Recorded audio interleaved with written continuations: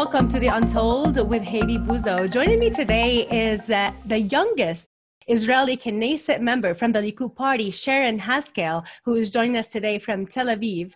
And we will be talking about her role in the Likud, making some steps that were viewed as controversial in the Likud Party, and seeing her views on peace possibilities in the Middle East, the Israeli relations with neighboring countries, and the Iran question. Thank you so much for joining me today.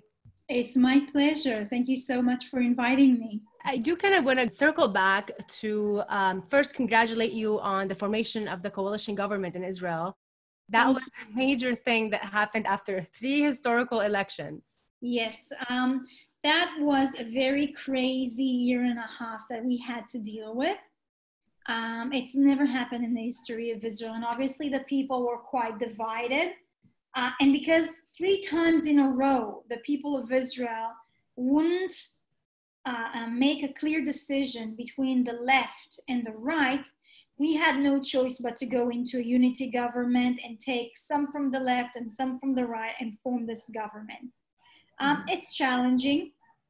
None of us is completely happy with it, but we understand we're facing also an economical crisis, a health crisis, and so we have to look after our people and after our country. And so we made quite a lot of compromises in order to form this government.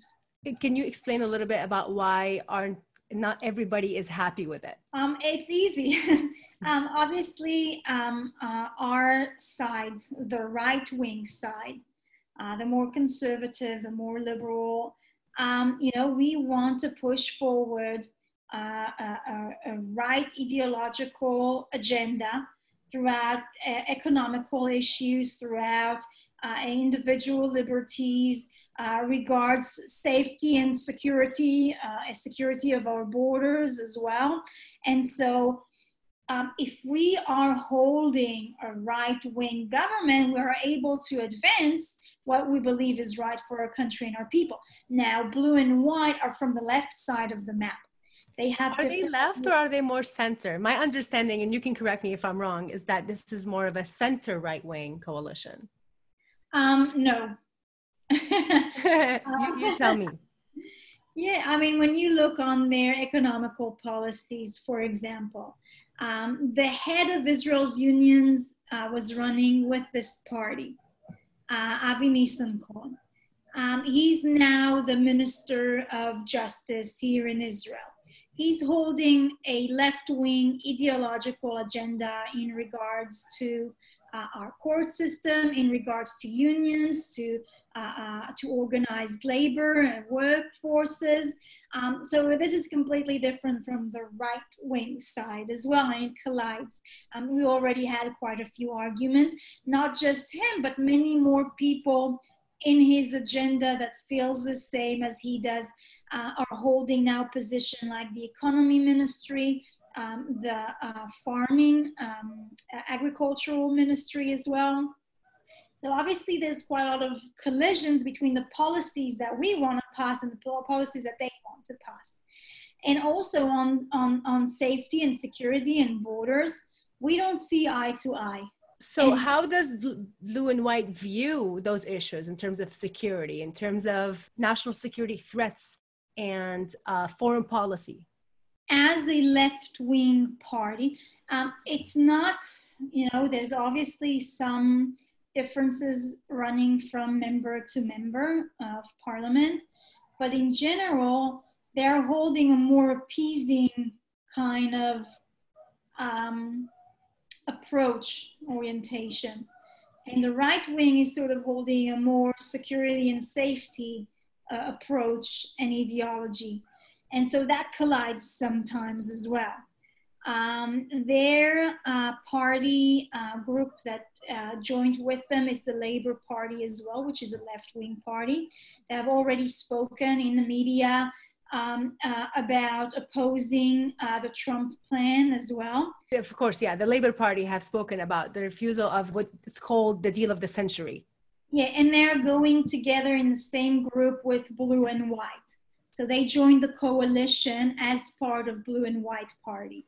But does Blue and White support the deal that is being presented by the American administration, or does Blue and White also agree with the labor component in the coalition? So part of the coalition agreement that they put in, we had to accept, and probably almost the only term that we put on the coalition agreement is to go through with the Trump plan. So putting that plan on the map as a condition to the coalition agreement, they had to agree with it before we formed the government. Now, they said the leadership put some voices of supporting it. Some of the people in the party are opposing it. But in the recent few days, you can hear them toning down, saying, we have no choice about the Trump plan. This is part of the coalition agreement. So they have to agree to it, and we will pass it. Before we go into in-depth about these issues concerning the peace plan, annexation, and the Iran question, the Arab neighbors, I do want to go back to talk about the fact that you were one of the few members of the Likud Party who basically supported Benjamin Netanyahu's contender, Gideon Saar, at one point. That was a controversial step, but you took it and you said, this is Israel's democracy. You needed to do what you needed to do because there was all of these, continuation of re-elections that you felt that this was the right thing to do. How do you view now Benjamin Netanyahu being the serving prime minister after the coalition? And is the Likud Party reunited around him? So I'm really proud, and I do not regret the choices that I've made in supporting Gideon Saar. I do believe that for the right-wing camp, that would have been the best choice. Unfortunately, 70% of my party chose not to. Well, we won 30% of the votes. And in that term, I believe in democracy. Once this has been decided, I respect the choice of my party members. And we completely, all of us, including Gideon Saar, supported Prime Minister Netanyahu throughout the campaign, the national campaign that we went through. We still support and back him up. Obviously, as any individual in the politics, I'm very opinionated and I'm very ideological. When you need to say the good things and do support in certain reforms, you do that. And if you have some criticism, you do that as well. But those primaries are definitely behind us, and we are now concentrating on how to advance Israel forward. And I mean, it is also historical. Talking about Israel's democracy, there is also the trial now that Benjamin Netanyahu is going through. And this is also probably the first time in Israel that a serving prime minister would be on trial at the same time. What are your views on this? What are the prospects of this case? The first one is every individual is innocent until proven guilty or until proven otherwise. So that's the first thing. And if it applies to any citizen, it definitely applies to the prime minister as well. I really hope that he'll be able in the trial to clear his name. There's many questions surrounding that, which are very in-depth Israeli issues that are starting to float up. And this is the trust of the people in the democratic foundations of Israel. Now, when we're talking about our legal system, about our judicial system, we're talking about the enforcement, police officers as well, the police in Israel. When we talk about journalists as well, the media, it's getting a lot of heat, a lot of criticism, and the parliaments as well, leadership. So government, parliament, representatives of the people, all of those foundations that are basically there as a democratic structure for our country, unfortunately, we see a huge decline in the trust of the people. I think there's obviously a lot of allegations that have to be looked into. Certain things had to be fixed 30 years ago. Israel's a young country. And so I'm sure that when the American founding fathers formed America, they had a lot of issues that they had to solve slowly through the years. But America is quite historical and have a very long history and is a very old now democratic nation as well. Israel is still young. And so we have to make sure that we do certain reforms that are going to bring back the trust of the people in the system. The trial is not helping because there's more and more distrust among all of them. And it's unfortunate. About the work of the prime minister, I've seen Bibi in many situations. When he's pushed to the wall, he's functioning even better. Now, in the last 2 years were very difficult years. He was serving as a prime minister full-time, also as a foreign minister full-time. Some of the most amount of delegations that were there, that were happening in Israel and outside of Israel. So our foreign relationships were flourishing.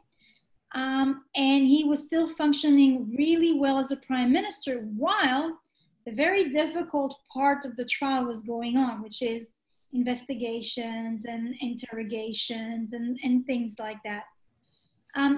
The actual trial obviously will take some of his attention as well.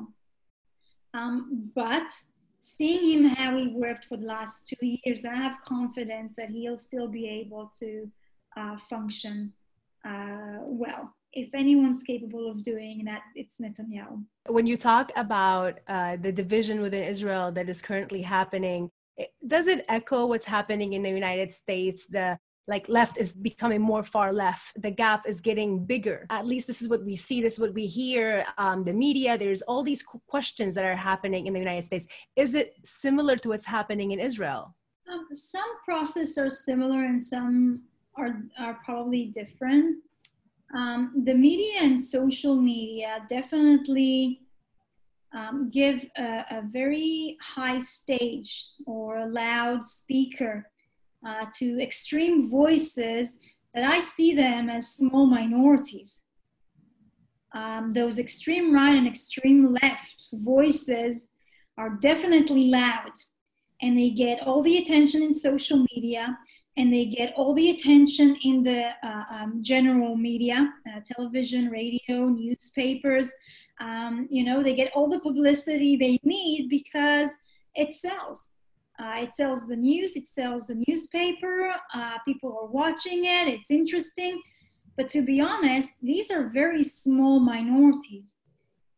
I see the vast majority of the people in Israel, and from what I've seen in America as well, they're not holding any of those extreme sides or extreme ideology. Most of the people from left and from right are angry at them as well, where in their names, they are actually taking extreme actions that doesn't represent them. And unfortunately, it creates a tear, a gap between left and right. But you know what? We have left and right in every family here in Israel. You have left and right in every family in the United States. We sit around the table during holidays and we talk politics, and it's okay. It doesn't have to come to curses, to violent or anything. Well, sometimes it does. But you know what? When we are out in the streets, and sometimes either in a forum or we're talking to strangers, I think just try and imagine this is like your family member that just disagree with you, and it's okay. We accept the other opinion, and we can say what we believe and what we think is right, our own opinion. I mean, this is the most important thing, to voice it, to speak it out. If someone feels like they can't speak out what they believe is right, that's worrying. if someone's afraid to say his own political view, not even an extreme one, that's not a good place. Freedom of speech is so important. And the more we talk about our opinions, the more we talk about our ideology, about what we think is right, the more this gap is going to start narrowing down and closing down. And people will start communicating and understanding each other.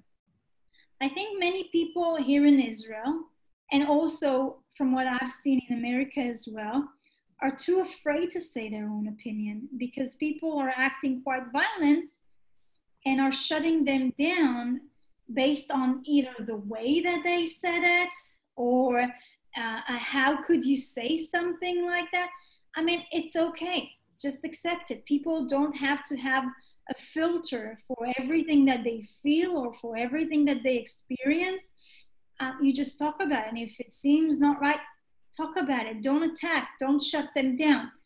And from what I've seen in campuses, in some campuses in America, it seems like some students won't want to give the right of speech to certain groups on campuses as well. And that, I think, should worry. We're not there. We can still close those gaps, but we have to talk about it. It's absolutely a true statement about what's happening in terms of universities and the fact that there is a silent majority. I think this also could be echoed here in the United States where we have this issue. I do want to move to Iran. And we know that Israel under Benjamin Netanyahu has been conducting airstrikes against Iranian militias in Syria, for example, where Israel has lifted the price for Iran to stay. And we know that now Iran is actually moving its proxies towards the north, where they are still being targeted by Israel. And there are some reports that Iran is considering leaving Syria because it's really costly. And we know that the campaign by the American administration to sanction Iran has also worked against the Iranian regime. How do you view those policies by Israel towards Iran continuing now with this coalition government? And would we see any basically a contrast between how Benjamin Netanyahu handles and sees this threat and Benny Gantz? It's a very complicated situation. Iran has based itself for years in Lebanon, and that created a huge security challenge for Israel. And so when Iran was starting to use Syria as a proxy for its violent and aggressive purposes and attacks, it sort of waved for us a red flag as well. And we said, Syria is not going to be the second Lebanon. I cannot confirm most of the attacks that's been done in Syria, and we cannot talk too much about it. But we are committed to make sure that Iran doesn't base itself in Syria in any kind of means. This is a serious existential threat for my country and for my people. This is my family, my friends that we need to protect. It seems like slowly we're succeeding. We're still far away from achieving it completely, but it is going on the way. Iran is a violent regime. It's an aggressive, has an aggressive leadership that is wanting to take over land and over people. It's got a few proxies around the Middle East, where we've seen some of the most violent conflict we've seen in decades. And all of that while Iranian people are poor, are starving, have no food, have climate tragedies that are happening all around the country. They don't care about them. They're investing all the money instead of helping their people in more and more weapon aggressiveness and war. And this is bad news for our regions.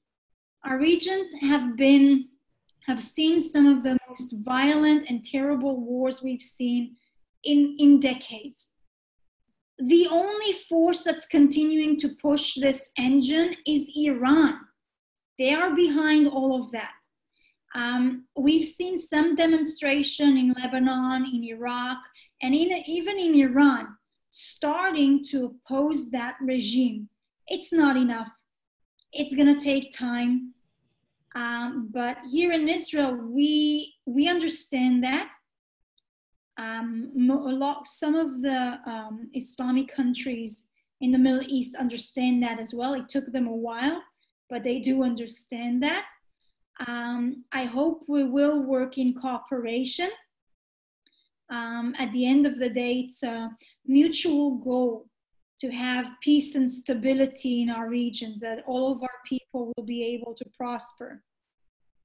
But we're still far away from that. We're still far away, unfortunately, but we keep our eye open. By the way, we still have quite a big challenge with Lebanon as well. And I was going to ask you about this because I've had Elon Berman on the show, my previous episode, and he said, when I asked him about the tensions in northern Israel with Hezbollah, he said, the war with Hezbollah is coming. It's not a matter of if, but a matter of when. Do you agree with that? Absolutely. And we keep our eyes open. This is a proxy of Iran, Hezbollah. Everybody knows that. They're funding all of their activity. They're giving them instructions, and they're controlling the country. They're controlling the government. And the Lebanese people seem like they're starting to have, sick and tired of that. There's a huge economical crisis right now in Lebanon. The amount of the money, Lebanese money, have risen extremely in comparison to the dollar because of terrible management. And this is all in the, Hezbollah's leadership. And Hezbollah is starting to target Israel, as its enemy and as sort of a stress relief for the tension, for the demonstrations, for the criticism that they have against the government. I mean, obviously, it's easy. It's all because of Israel. Just blame Israel and everything will disappear. It doesn't seem to be working, though, for Hezbollah anymore. People don't believe that blame game that Hezbollah has been playing, along with all of the Iranian proxies. But I believe that if Hezbollah is going to go down, it's going to do everything in order to take Israel with it. And so we're expecting it. They already started some tensions on the borders as well, some social media campaigning and things like that in order to distract the people from the economical crisis and from the demonstrations as well. Lebanon can be an incredible country. It was the European capital of the Middle East, with art, with theater, with shoppings, with everything. People used to come as tourists there. And it can still be there, but they have to get rid of those extreme and corrupted leadership. And that's been holding them hostages, because we know also in southern Lebanon, Hezbollah hides behind and under people, like civilians and children. They build the bunkers underneath those buildings. Absolutely. They're building bases, they're building bunkers, they're building tunnels into Israel, and it all comes from those villages. They are using them as human shields. And so obviously we're ready, we're expecting it. There's probably going to be another round, depending on how bad the government situation is going to be. They're going to try and pull as much tension towards Israel instead of towards them. And we'll be ready, as we always do. You grew up in an area called Kfar Saba, which is a Labor Party stronghold. Traditionally, and you joined a peace camp, etc. And then you kind of shifted towards the right as you grew up. And I wanted to understand, how did that transition happen, and your decision to join the Likud Party? So obviously it was a process from the time when I was growing up. I was a teenager. The Israeli leadership promised us many things. They promised peace. They promised us stability. They promised us that if only we give up land and we go towards the Oslo Accord, that's when peace will finally come, because those extremes that were initiating all the violence and the war won't have a reason to fight Israel anymore. And we believe in that dream. We really wanted to coexist and live side by side. But unfortunately, we sobered up from that dream, and many people of my generation that really believed that peace is coming, sort of opened up our eyes.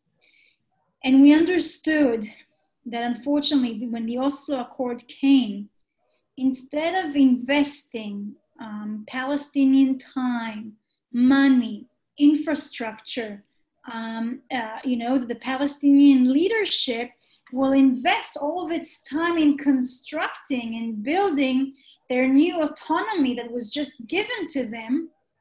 They actually took all of those funds and all of that time and invested it in how to create a bigger war against Israel. And that's when Arafat, I don't know whether he planned that from the start or he changed his mind along the way, started funding terrorist organization, suicide bombers, creating bombs, sending people, sometimes children, with suicide vests to restaurants, bars, buses, and just explode themselves and murder as many innocent men, women, and children as possible. The bigger the event is, the bigger the grant will be for your family. And that reality, try and imagine me, a 16-year-old girl taking the bus to high school, and you look side to side to see whether there's someone that looks suspicious or someone that's wearing a big puffy jacket. And sometimes you see someone suspicious and you get off the bus and you get on the next one after, and you see another person of suspicion and you get off the bus, and you're often late for school, for your high school. I had one morning when I woke up late for school by accident. I was having my breakfast, and then in Kfar Saba, I heard a loud explosion. The house was shaking.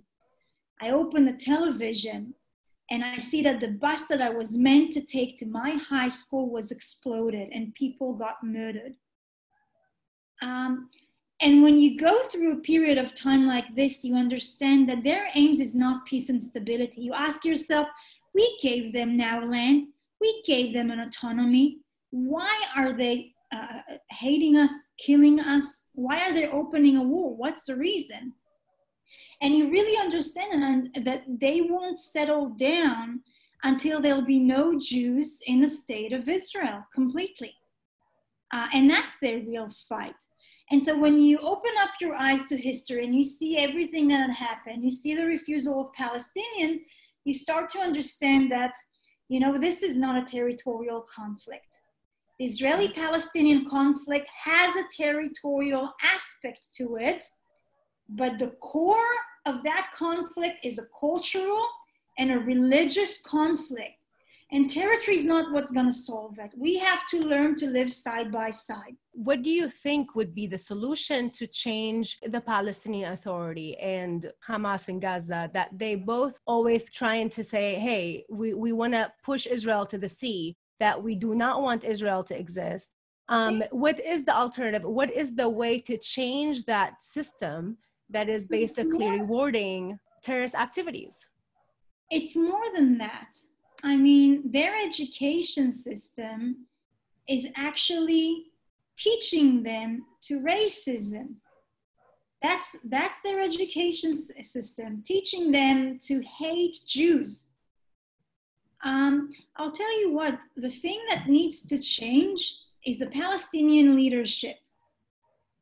When the Palestinian leadership starts changing, when the younger generation goes out and demands something different, that's when there'll be a real change.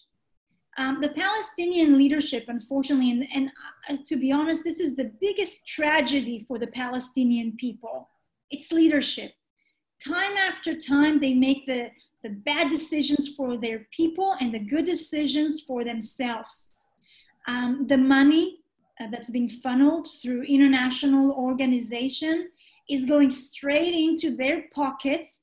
They are building extravagant houses, flying in private jets, flying with private helicopters, having, Mahmoud Abbas, the leader, is building now $17 million palace next to Ramallah, while he have almost more than 40% of the younger generation unemployed, have nothing to eat, cannot acquire education for the younger generation.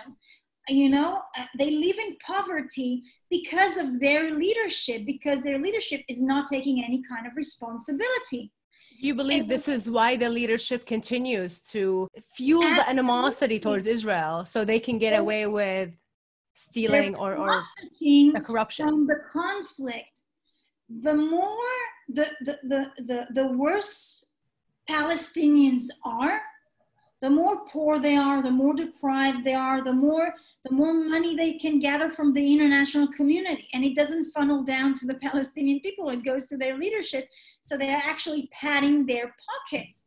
And then when the Palestinians go and ask, oh, why don't we have infrastructures and schools and electricity and water facilities? They say it's all because of Israel. No. Israel has invested millions and millions of dollars in infrastructure when it didn't need it. The Palestinian Authority is getting hundreds of millions of dollars for infrastructure, only it doesn't get there. It goes straight into their pockets. And so it's easy to blame Israel for all the problems of the Palestinians. The leadership's taking no responsibility at all on their people. And unfortunately, this is their biggest tragedy. When the new generation will start rising, that's when we'll start seeing change. Not a corrupt one, not a racist one, not a one that's there for their own personal gain, but a real honest person who wants to look after their people. When you're talking about having a prosperous, positive relationship, having economical cooperation, this is something that is at least starting to happen with some Arab countries around Israel. Tell me a little bit more about your views on those developments, and how do you see this really developing, knowing that there is the Palestinian question, that there is all these other obstacles, including all of these terrorist organizations that are supported by Iran in the region, etc. How do you view these steps with Arab countries? So there has been relationship under the surface for many years. But I think that the Obama administration really gave a certain push for certain Arab countries to understand that we're going to have to protect ourselves and we have to join forces against a major, bigger enemy. And that sort of security cooperation that we were able to build in order to create a little bit more stability in our region actually opens certain doors towards an economical cooperation, scientific cooperation, and we are so thankful for that. I mean, this is what Israel wants. Israel doesn't want war. We want to work with our neighbors. We want to build bridges with our neighbors. The better their people are, the better Israeli people are. I mean, we were able to found a country that's not based on, on oil or natural resources, but on human resources, a human brain. And to be honest, some of these countries, when there's also poverty, some of them are extremely rich, but there's a lot to do in developing those countries into creating them a big power. And through cooperation, they can help Israel and we can help them as well. And those friendship and those bridges that are being built are starting to trickle down to the media, to the the Muslim world media. I've seen some reporters in Lebanon, in Iraq, in Arabia, in so many countries starting not to necessarily speak positively about Israel, but to actually say that Israel's not the problem, which is incredible. Starting to talk about the real problem, which is the Palestinian refusal to any kind of solution in our region. Being the one who are inciting to more violence, to more instability. And that's an incredible conversation. I think the Palestinian people are going to be the one who are going to benefit the most from it. They know the culture, they speak the language, and the more businesses that are going to start trading or building bridges with Israel, they're going to be a major force in that kind of economy as well. But it doesn't seem that they see that. It seems that they are the biggest rejectors of this development that is happening. And I agree with you about talking, Israel has great technological sector. It has so many different scientific discoveries that are happened in Israel that the whole region can benefit from. But the Palestinians are the ones who look at everybody who tries to advocate for that path as traitors, as, calling them all types of names. We saw what happened to a Saudi activist who was sped on and hit by people when he was walking towards Al-Aqsa Mosque. This is what we see. That was a horrible situation. I actually personally sent him a message and asked him to come with me personally on the Temple Mount to have another experience,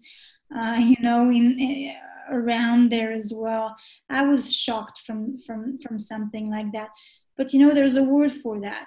It's like children. And it is. Their leadership, we spoke about it. They don't care about the people. The worse the people are, the better is the situation for their leadership. And the Palestinian people are, it's their leadership, but it trickles down to there as well. It's like children. When you go to the doctor when things are not okay. The doctor prescribes you a bitter medicine. You don't want to take it. You don't want to swallow it. But you know what? At the end of it, it makes you feel good and healthy. And that's the situation. I'm not expecting them to agree with it or to come to the table. History has already proven that they'll continue to refuse any kind of offer or any kind, the furthest one that you can even imagine, and they'll continue to refuse it. So I'm not expecting them to come and sit around the table, but together with the cooperation of other countries as well, I think that there's a possibility for a stable and long-lasting future for all of us together.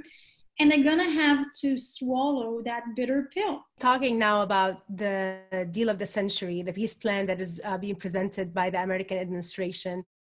First of all, what are your views of this deal? I know that you said that the Likud Party agrees with it, but talking about going forward, if the Palestinians are refusing to sit at the table, what is the next step? The next step is definitely sovereignty around certain areas. Are you talking about annexation? Yeah. Okay, tell me a little bit more about this, because this is the controversial question. Some people agree with it, some people disagree with it and think this is going to make Arab countries more embarrassed or under more pressure to become more open with Israel. How do you view this? People have many advices, and it seems like we have many prophets during our days today, and everybody can predict the future and what's going to happen in the future. I don't believe it. I don't think we have a live prophet today. But with that, I'll say, we signed a peace agreement with Egypt without solving the Palestinian problem. It's not perfect, but it's working. We signed another peace agreement with Jordan without solving the Palestinian problem. And I do believe that we can sign more peace agreements with more Arab countries. And it seems like more of them, the penny sort of drops there. They understand that it's the Palestinians that are creating the problem. It's the Palestinians that refuse to negotiate. It's the Palestinians that refuse to come to any kind of agreement or solution or anything like that. And the more they realize it quicker, the quicker we'll be able to maybe find a solution that is outside of the box. With the sovereignty plan, we're basically annexing big, I think it was considered about 30% of it, mainly where there's Jewish towns and villages. I'm not sure the amount of Palestinians that are there. It's probably, I think in the Jordan Valley is going to include about 6,000 to 8,000 Palestinians. Around Jerusalem, there's going to be also a certain amount. I don't know the exact number because the details have not been revealed yet. They are going to become Israeli citizens. And they are going to become Israeli citizens. From what I know, I mean, this is, a very small information that we're hearing here or there. Until the Prime Minister is going to publish it, we are not going to know the exact details. Yes. But it seems like this is what's going to happen. And, and so finally, the military is not going to be in charge there. There's going to be a government. There's going to be local councils. There are going to be proper civilian facilities in it. And to be honest, obviously, the Palestinians are not going to celebrate it in the streets. Otherwise, they're going to be in prison. But deep down inside, I'm sure they're very happy with that as well. It seems like we're going towards that. And then Trump said that the plan is there for 4 years for the Palestinians to sit down around the table and start negotiating with Israel on a certain solution towards the future. You know what? We'll see what the future holds. So we're talking now about those large areas they are part of the plan. And they are included in the plan that these are part of Israel. And Israel's just basically doing it before the plan is finalized while providing the solution for the Palestinians who are living around these areas. Isn't that what we're talking about? So the Trump plan is not including in agreeing together with the Palestinians. It starts to open a door to negotiations. Until today, the Clinton initiative was the only initiative that anyone ever discussed or talked about. They said if it's not those lines, 1, 2, 3, 4, it's not going to work. Now, the Clinton initiative have failed time after time for more than 30 years, and no one even thought of starting to try a new plan. Actually, even when we had extreme left-wing Prime Minister who agreed with almost everything in the Clinton initiative, the Palestinians still stood up and left the table and refused to sign a peace agreement. So, yes, the Trump administration finally, for the first time in all the international community, understood that this plan failed, put it aside, let's put something new on the table. Now, they put a ticking clock for the Palestinians as well. And they understood that it's the Palestinian refusal that stopped any kind of advancement in coming into a solutions between Israelis and Palestinians. So they reversed that. I'll give you an example. There was the French initiative of the president of France. He said, I want to resolve the problem in the Middle East. He started discussing a plan and he said something like this: okay, we believe that the Clinton initiative, that those lines, 67, Jerusalem, etc., this is the solution and the foundation for the Israelis and the Palestinians. Now, we give Israel and the Palestinians 5 years to negotiate that plan. If they don't come to a solution, we will declare a Palestinian state within those terms. Now, what does that mean? It means that the Palestinians need to refuse any kind of negotiation with Israel. They'll sit on their hands, on their fancy chairs, and in 5 years, they'll receive exactly what they wanted without speaking a word with Israel. And later on, within a few years, they can ask even more. Now, the entire international community has worked like that, and Palestinians think that time is working in their benefit. The longer it takes, the more they'll get. Trump said stop. We have to resolve it, and for that, we have to put a deadline for the Palestinians. I put 4 years. In the meantime, Israel can start its side of the plan. Okay, same as Sarkozy, the president of France, said to the Palestinian beforehand. So the Israelis can start stepping up and can start applying some of these parts without any kind of agreement. And I give the Palestinians 4 years for this initiative in order to sit down around the table and start negotiating directly with Israel within those terms. And you know what? If anything, I think that might help. It's hard to believe because I think they'll continue to refuse it, but at least it's a thought outside of the box. At least it's something new that's coming down to the table. At least it's changing the reality, the future that we were stuck here in our region. And you know what? I bless for that. I think we're going to end this here. And I would love to have you again on sometime in the future. Thank you so much, Sharren Haskel, for joining us today. I really enjoyed the conversation. Thank you so much. Thank you. And thank you all for watching and listening with you, The Untold with Hevi Buzo. And I would love to hear your feedbacks, your thoughts, your questions. Please like and subscribe, and I will see you next time.